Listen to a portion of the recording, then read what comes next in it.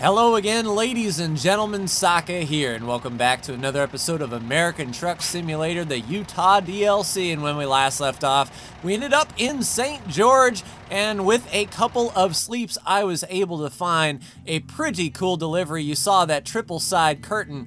We are going to head up north through Cedar City, along I-15, past Salina. I don't know if we are going to get credit for discovering that city. We're going to go by Provo. We're going to go bypassing Salt Lake City and ending up in Ogden at the Walmart.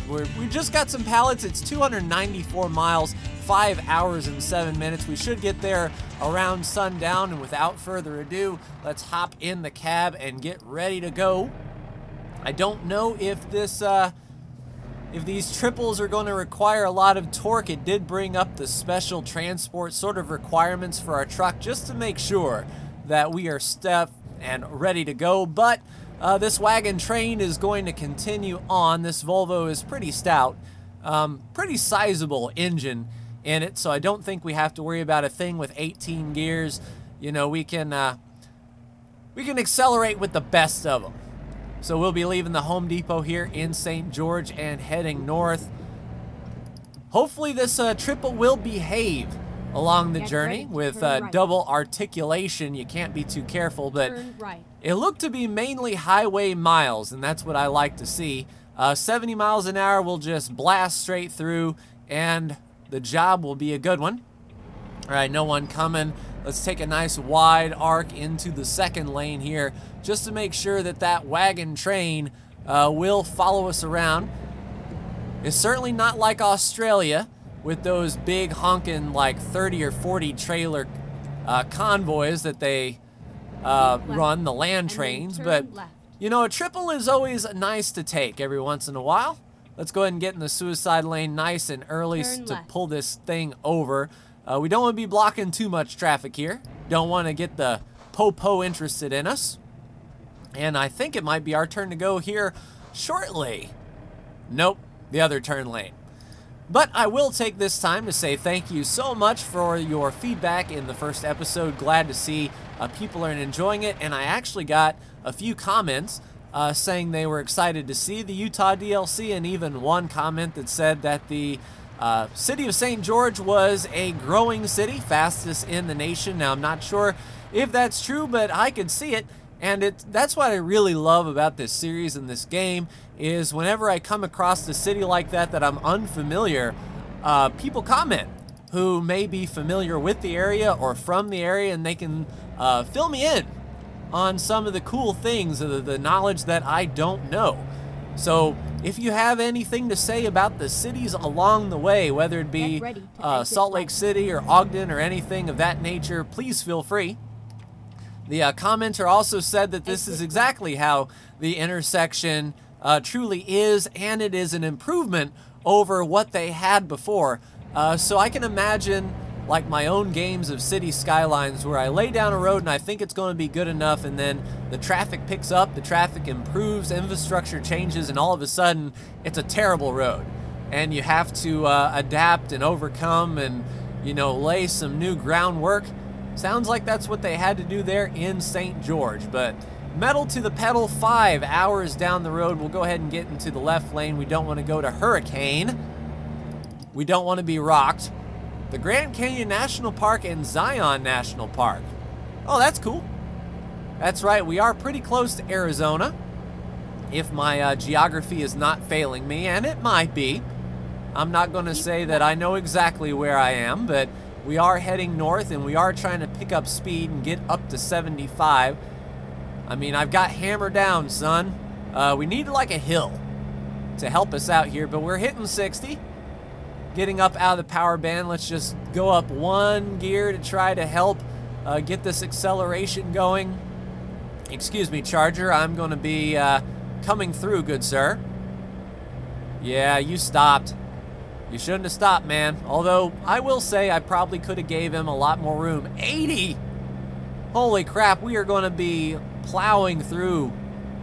Tell you what, I'll get up to 18th gear. I'll set the cruise for 80 and not actually expect us to reach it unless we do get going downhill. We're going 70.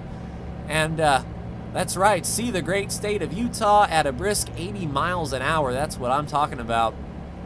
Yeah, we might be able to cut a ton of time as we go past these cities. Luckily, I don't think we're going through any cities. We're sort of taking the business loops around them.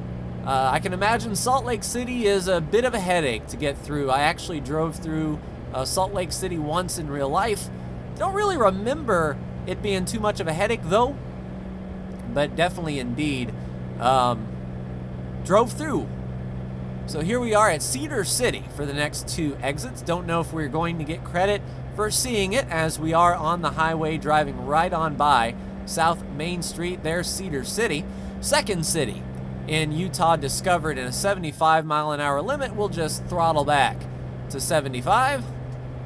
Just one little tick on the cruise control, and up and over the overpass, and we are flying. Hello, officer. Are you going to be cool? Okay, cool. I tell you, those at 75, coming onto an on-ramp, getting up to speed, that's got to be pretty intimidating stuff. Although, hopefully you would have people that would move over for you so you could get on the highway. Unlike me, who's king of the road in my Volvo, and I move for no man. They may have my leg, but it'll be just a flesh wound. Yeah, still passing North Main, a nice little truck stop off to the side. That's what I'm used to seeing in my own travels, whether it be to a racetrack nearby or something like that. Definitely seeing the big truck stops just off the exit. And it looks like we have another truck here that might pee on the wheels of progress. So we'll settle in behind this SUV. And hopefully they don't stop, but we do see the Utah license plate. I noticed that when I was driving to pick up this load. I didn't really pay attention to the license plates in the last episode, but then again, we weren't in Utah that deep. But we are heading up north now past Cedar City. And I don't know if oh crap, what is this? Left lane closed, right lane closed. It just says road work. Well, what's going on? Is it left lane closed? It just says road work. 55. I need to know what lane is closed, if any. Yeah, we'll set her for 55. Is there actually road work going on I-15 just north of Cedar City? That's what I want to know. All right, we'll be back up to 75 here shortly. And we got a nice downhill section here that can help us pick up Salina and Denver, Colorado. You know, if I had to make a guess, that may be the next state that's on the plate for the SCS folks. Rocky Mountain High and all that other stuff. Seeing if John Denver actually did know what he was talking about. All right, Salina and Denver, east 70. We're heading to Provo and Salt Lake City. Don't know exactly how far, I guess that would be east, that particular highway goes.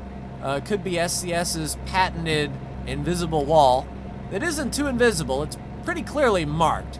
But if you do hit it, you hit it a ton. Yeah, up to 80 we shall go. Something about pulling over. Hopefully there's not a way station. I don't want to break my momentum. Historic Cove Fort. I wonder if that's an actual fort that was used in the Western times. Maybe, I don't know, did the Mexican-American War make its way up to Utah? Or was it just mainly in Texas? I am not sure. I like history, but little things like that I can't remember for the life of me. I'm sure a quick Google search would tell me everything I need to know, but I'm driving, and I'm a responsible driver. I'm not going to be looking at my phone while we cruise down at 75 miles an hour. I'm trying to get up to 80. Yeah, it does kind of have an Arizona-type feel. Sorry, Tesla. I've got a big honking thing. I've got a triple. There we go. Now we're starting to get up to speed. It's a little bit tighter than I would have assumed. You can sort of see that trailer in the mirror, sort of poking out and leaning to the side. And we got a bus and a slowpoke blocking both lanes of traffic. Outstanding. That's what I like to see. Tell you what, bus. Hey, tour. Take a look at what my trailer is. Take pictures. Lots and lots of pictures as I pass you with a triple. Yeah, nice open country. We'll scooch on over here. About 3 hours to go, 166 miles, and at 80 miles an hour, we'll chew through it quick. Much quicker than California, that is for sure. Delta. Is Delta a named town in this DLC? I read off all the towns in the last episode, but I can't remember if Delta was among them. Oh, hello, Tesla. Nice of you to pass. Get your battery foot to the floor. And another bus. Tell you, buses are peeing on our wheel of progress. The Scipio. I wonder if that was named after Scipio Africanus. But yeah, we are making him cry. Uncle, take a look at that. See ya. That's what I like to see. No need for rest, no need for fuel. We can just bypass on everything. Exit 188, 188 miles into Utah we are, with 140 to go, so just over halfway to our journey. We are blasting through 4 or 5 cities, and there's still a few more cities to go after this if we call it a series. Oh crap, that thing is leaning. If we call it a series, once we get the achievement to see every city, although I may, if the want is there, actually go into these cities that we have blown by at a very quick speed. Now see, that's a river. That's what I'm talking about. When I think river, that's what I think of, not the puddle that we jumped in the last episode. Excuse me, General Mills. I know you're delivering delicious cereal, but we have pallets to deliver. And yeah, pretty open expanse. Like, this is kind of reminding me of like Arizona or whatnot. Hello, Auto Parts. The Fappa Auto Parts? Papa Auto Parts? I don't know, but it's a junkyard. And this turn looks awful sharp. Yeah, I was going to say 65. Might not be a bad idea. Just encroaching on it on the map, it just looked sharp. We'll be in the outside lane so we don't take the sharper radius around, but tell ya, go on ahead, Cadillac. Do your thing. Oh, we're down to 75? We can do that. 98 degrees Fahrenheit. That would certainly be nice about now. Right where I'm recording this at, it's 18 degrees with a 0 wind chill. And we got our first snow of the season just yesterday. And getting to work was fun. Speaking of getting to work, take a look at Eva bringing in $6,200. Once we get up past Salt Lake City, I may buy a garage. And that was a massive like rest area. Kind of reminded me of a distribution center. But another garage and another 5 trucks running through Utah is not a bad deal. And another thing that I noticed with the last patch, let me show ya. Whenever we go to the driver manager, now on the map, we can see where all of our drivers actually are. So there we are, passing Provo. We've got Price, Moab, or we got Freya, we have Carla, and we have Sophie up here in Utah with us. And we can sort of see our network. Poor Scarlett is the only one in New Mexico out there in the middle of nowhere. We have a few around LA, our base, and all the way up north to Monica, driving to Portland. Now, I don't know if I track down these drivers, would we see the actual truck on the road? I think that was supposed to be a thing. But for science, I might experiment with that. Maybe just follow one of our drivers. Just make sure they're on the up and up, you know. Just be undercover boss. Sort of just, you know, follow them on their journey, see if they speed, see if they're nuts, that sort of thing. And I just bought the basic trucks for them, just plain white Peterbilts, because, you know, it didn't matter. You never saw them. You just, you know, stuck with the cheapest and you were good. All right, so that answered my question about Provo. We passed it, but did not discover it. So we will have to make our way down to Provo in this series. But now if the trucks are going to be seen and they're like legit, it might be cool to come up with a Saka transportation skin that we can throw on all the trucks, so as we pass them, we can say, yes, that's our truck. All right, north to Salt Lake City, another hour to go, and it does feel like we're getting closer to civilization with those power lines running.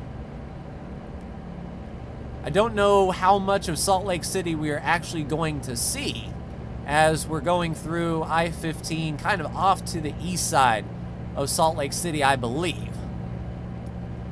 Let's go to the outside view. Now that's a road. Yes, take me to 10,600 south, please. That's exactly where I want to go. Kind of a tight turn there. Cheyenne, Wyoming. Now that's another possibility that they can do. Wyoming. Wyoming would be pretty easy. You just make a flat plane the size of Wyoming. You put down one road from Cheyenne, run it out west, and you're done. So I imagine the Wyoming DLC would be fairly quick. I kid. But the one time I drove through Wyoming, that was my feeling as I was passing through. Hello, Susan, bringing in another 7 grand for us. Salt Lake City is Oromia. So we will not get counted for driving through Salt Lake City, but Ogden should just be around here, 41 minutes away, not too bad. We don't want the right here, but we do want to start making our way to the right, just in case this thing branches off and we need to exit. Because Ogden didn't look that far away from Salt Lake City, and considering how we're pretty much east of Salt Lake City right now, and in fact it's actually telling us to get into the right lane here. And how we do, 28 minutes. So we passed Provo and Salt Lake City. We're going to have to come back down to discover those cities, which is fine with me. Hopefully Ogden has some different things going perhaps east, and we're taking Riverdale Road, it seems. So I'll just back her down here. An unexpected event. Well, I won't manually adjust. I'll just let the... Yeah, everything has come to a crashing halt. We have to go to the left. So that takes us from 16 minutes to 39 minutes. It recalculated us to the next exit. So thankfully, Ogden has a few exits up its sleeve. Otherwise, driving all the way to the frickin' border of, what is above Utah? Wyoming? All the way to the Wyoming border? Yeah, no sir. Don't want to do that. But we'll be sure to hit this. And we got discoverable, so not all bad. Life gives you lemons, you make discoveries. Alright, so here we go, the port of entry, a mile away. We was going to come down, oh crap. This is literally going to be drive up, hit it. Oh, nice. We discovered it through the wall. That's what I'm talking about. So we discovered the... Oh, and a vehicle inspection. Of course. Let's just make this last forever. Tell you what, one detour, and it all goes to crap. Well, I'm going around. Good luck. Because that Camaro was trying to merge and not doing a very good job. And this place is pretty desolate. All right, let's see how much we weigh. 123,800 pounds. Very nice. And literally all we're going to do is take the next exit, turn around, and then come back down the highway that we are just on. And I bet we'll have to stop at that way station too. We don't break their eye contact. But they're like, you know what? you could have met somebody at the top of that Keep right. that exit. And then exit right.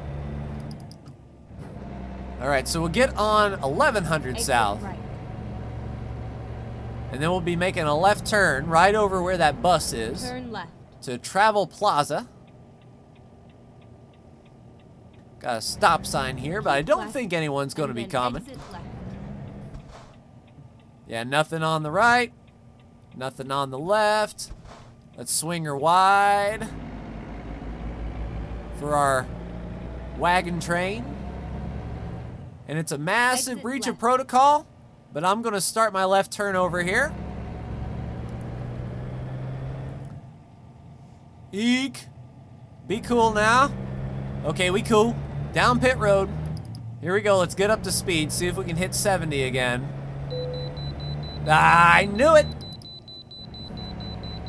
That's right. I picked up a space shuttle on the overpass. Oh crap, I won't pass inspection now. I tell you what. Welp. All's well that ends well. It's a good thing this was not a rush job, in which we only had like a few moments to get the load there. Because this derailed us pretty big. It added another 20 or 30 minutes to the travel time. And then stopping for these scales. Yeah, not a fan. All right, let's get out of here. Hopefully that dump truck can get up to speed and get out of our way. I know I'm breaking the speed limit, but as long as there's no cop driving on the highway, we won't get caught. And there is a runoff lane. That is excellent. We won't have to stop. We can just keep on trucking. And I think we need to be in the right lane anyway, because we need to make an exit back into the city. Riverdale Road. Yeah, I imagine that's where we were going. Obey the speed limit. Right. I'm trying. We Exit can't even right. barely get up to the speed limit. But we are taking the right turn. Exit right. And it looks like this, the beef truck is doing the same. All right, and it looks like a right turn at the top of the hill, so we might as well just mind our P's and Q's and settle in line. But what an interesting journey this has been, passing by one city that we did get credit for, two cities that we didn't get credit for, got a detour, couldn't take our exit, had to go around, get weighed, and then we picked up a space shuttle on top of the overpass in which we had to get weighed again. Keep right. And then exit right. But Riverdance Road, here we go.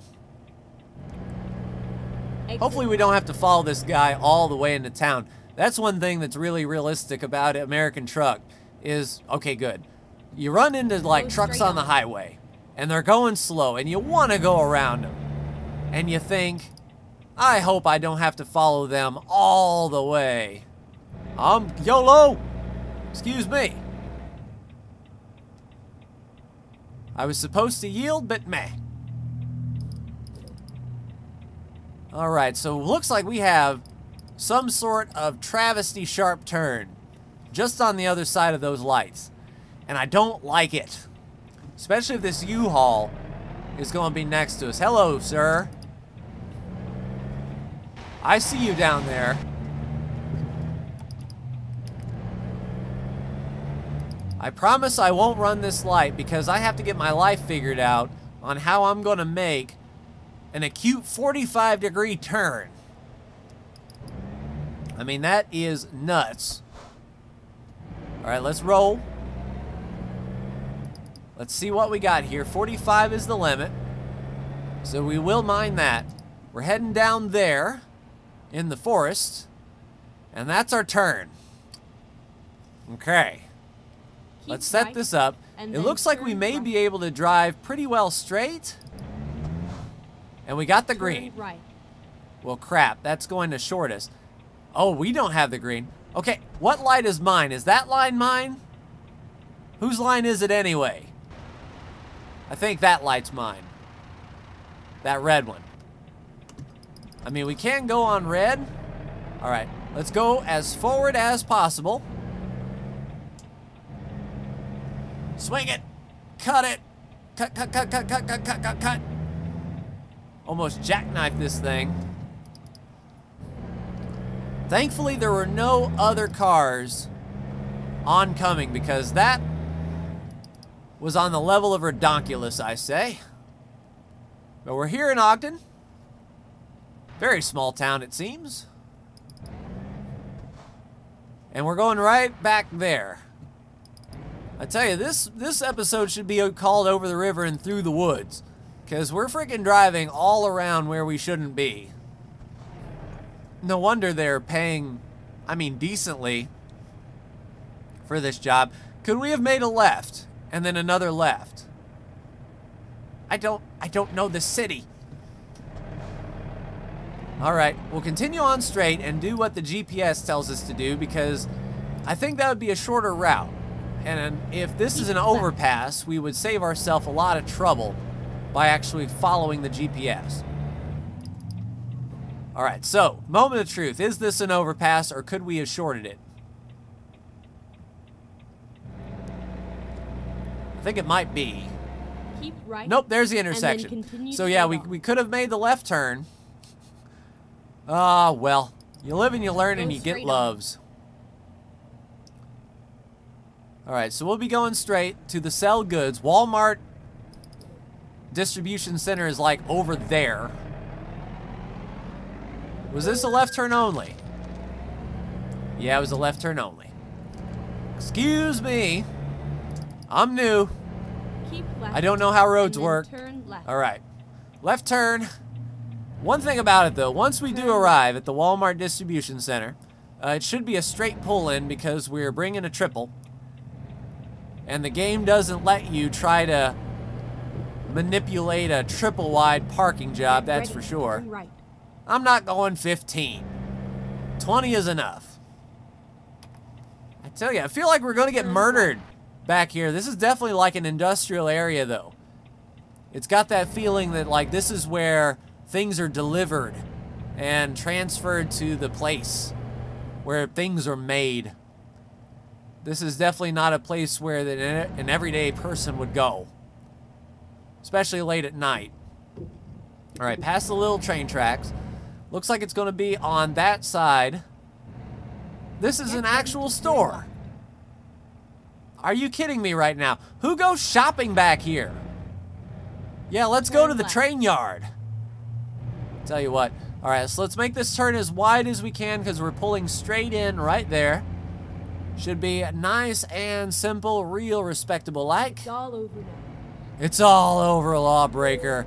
Your drive is at an end. All right, let's just not blow the end, shall we?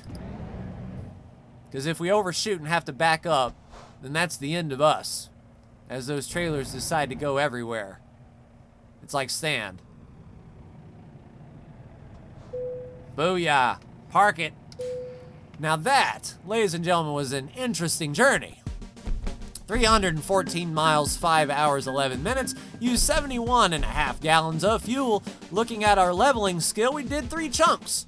We need to do that 1, 2, 3, 4 more times, and we will have gotten every single perk. So, in the next episode, we can take a look at the job market. It's 4 o'clock. I'm going to get some sleep. But we will be coming out of...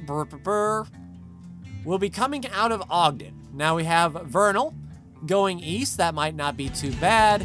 And then the rest is... the rest kind of sucks, so we might go right for that scraper and head on some mountain paths. It looks like definitely another over the river and through the woods on a sunset drive.